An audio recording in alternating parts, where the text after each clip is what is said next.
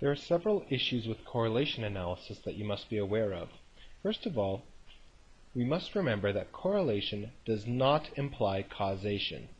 For example, if we have two variables, how do we know that correlation between x and y means that x is causing y, instead of the potential fact that y might be causing x? So, for example, if y is house price and x is income in the neighborhood, how do we know if income levels in the neighborhood are actually causing the price statistic, so high incomes are causing higher prices, or is it the other way around? Neighborhoods with higher prices seem to attract people with higher incomes, and therefore it would actually be the fact that the case would be that housing price is affecting income. In either case, correlation really doesn't imply causation.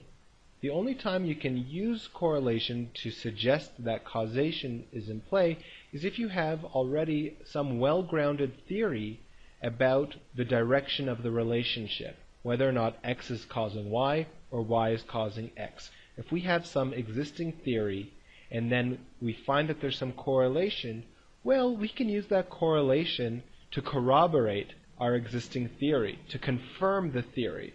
It doesn't really prove that it's right, but at least it's telling the same story, or it's corroborating the evidence. Another problem with correlation is that the association between two variables might be spurious. Imagine we have a variable x, which is, say, the number of churches in a town. And we have a variable y, that should be equals, a variable y, which is the number of bars in a town. If I gave you these two variables and asked you to compute a correlation, I bet you would find some kind of correlation at like 0.8, a really strong positive correlation. Does that mean that the presence of churches is causing the presence of bars? Does it mean that the presence of bars is causing the presence of churches? Both cases are actually incorrect. This is a case that we call spurious correlation, where the increase in churches and the increase in bars is simultaneously being caused by some third factor. In this case, that third factor, z, is actually the population of a city. So it's just the fact that larger population cities are simultaneously causing there to be more churches in the city, and at the same time it's causing there to be more bars in the city. So when we conduct a correlation analysis, we have to think about our variables and think about whether or not there's actually a relationship between x and y, or if that relationship is spuriously being caused by some outside factor. We also might have the case where correlation is being caused by chance alone.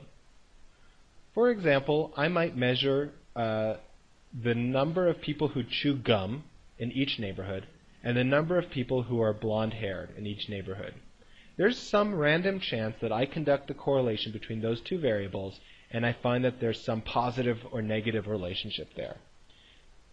There's no real, that could always just happen by random chance, but it doesn't necessarily mean that there's evidence of these two processes being related.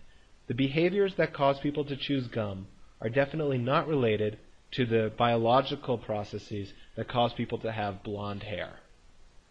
But we might find some correlation anyways if we collected data on those two variables and just randomly tried to compute a correlation statistic.